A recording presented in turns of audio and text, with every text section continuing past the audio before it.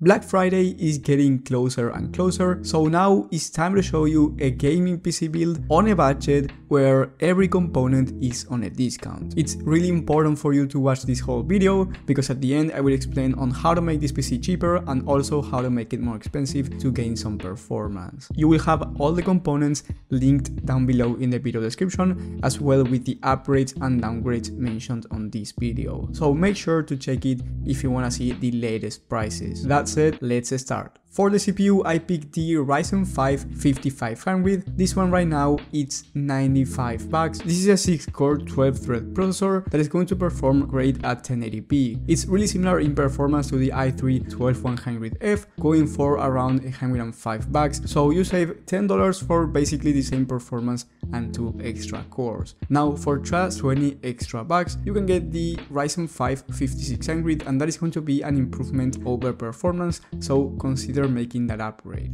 Then for the motherboard, I picked the ASRock B550M PG Riptide Micro ATX motherboard. This one has RGB and it has all the features that you're going to need for gaming. Then for the memory kit, I picked the Clev RGB 16 gigs of RAM kit. This one is 2x8 at 3200 MHz CL16 memory, really fast, and it's going to be the standard for gaming. For the storage, I picked the PNY CS1030 1TB of M.2 SSD. This is Gen 3 SSD and it's going to be really fast for gaming. Seriously, if you decide to go with something like Gen 4 SSD, you're not going to notice a single difference when it comes to FPS. So for $62, we are getting a great storage. For the graphics card and the most important component when it comes to FPS and gaming, we have the RX 6600. This one is $190 by the time that I'm recording this video after a rebate card, so keep that in mind. This is great value and it's going to perform good at 1080p. Any game you throw at it, 60 FPS on average, of course depending on the settings and your favorite game. So before buying this PC, I do recommend you searching the RX 6600 and Ryzen 5 5500 combination in your favorite programs and your favorite games for you to see the exact performance that this system will give you. Then for the case, I picked the MONTECH Mesh ATX case. This one has a front mesh panel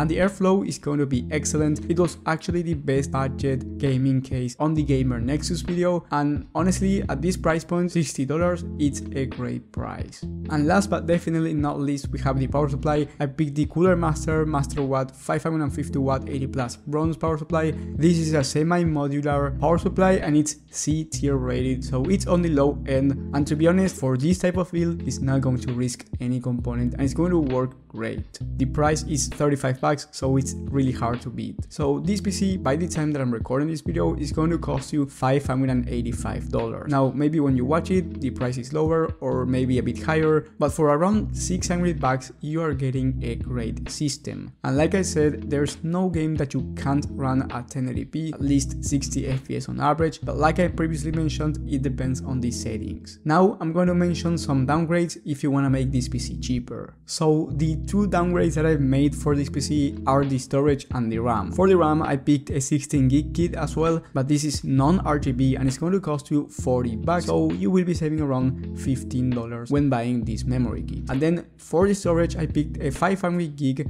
SSD kit from the same model, the PNY CS1030, and the price is going to be $35. So at the end, the total price for this PC will be $544, and you are literally getting the same performance, but you are getting less storage. So keep that in mind. If you're going to download a bunch of games, I do recommend you going with at least 1 TB. But if you're going to download games like CSGO, Valorant, or just any esports title that is not too heavy, then 500 gigs will do the job.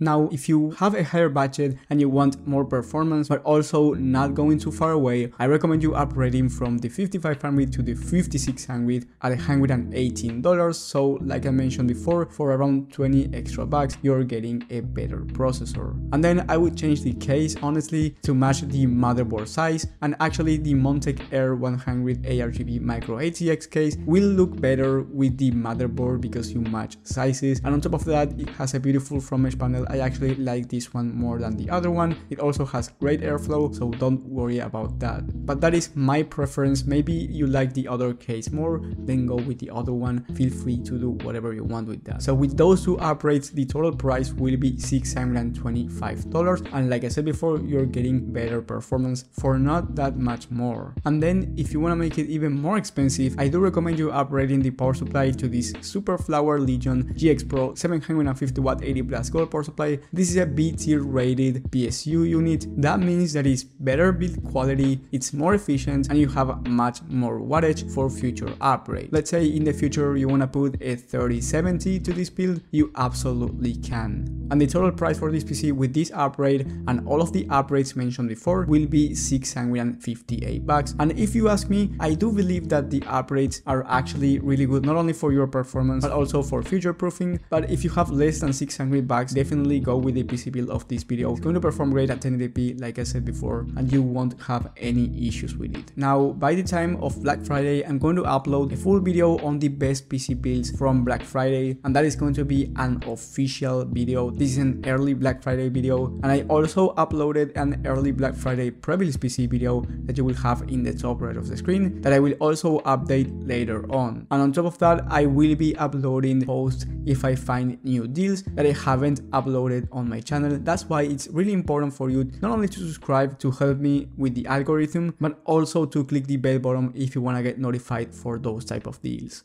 So thank you guys for watching, thank you for your support, and I will see you on the next one.